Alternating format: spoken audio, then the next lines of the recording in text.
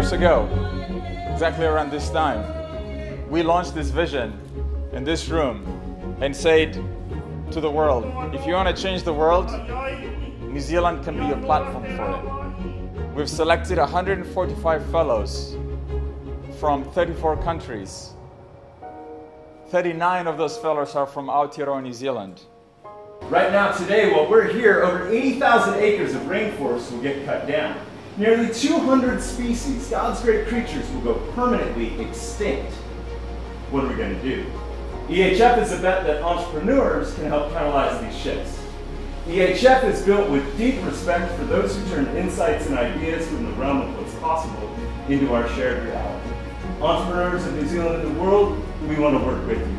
We want to support you by your side to help your dreams come alive. And we can all do it like Sir Ed, one step at a time. It is my honor to follow in the footsteps of a great man.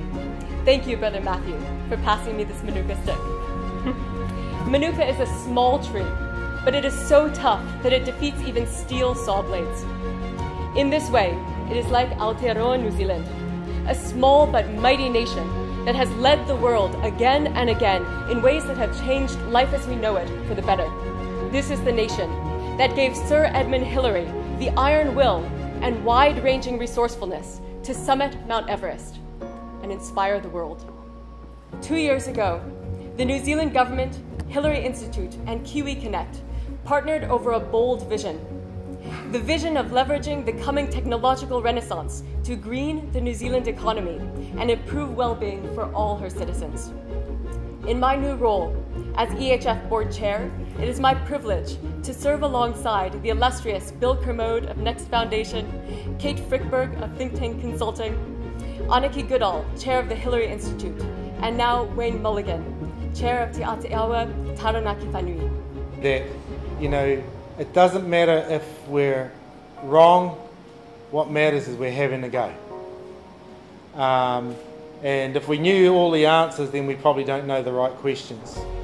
But the most important thing I want to do is I want to make New Zealand petroleum free and no petroleum-based products in any of our food services.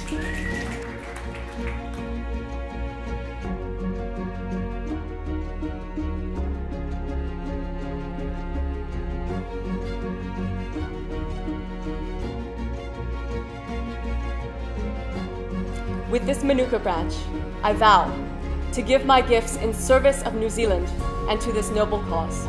Thank you.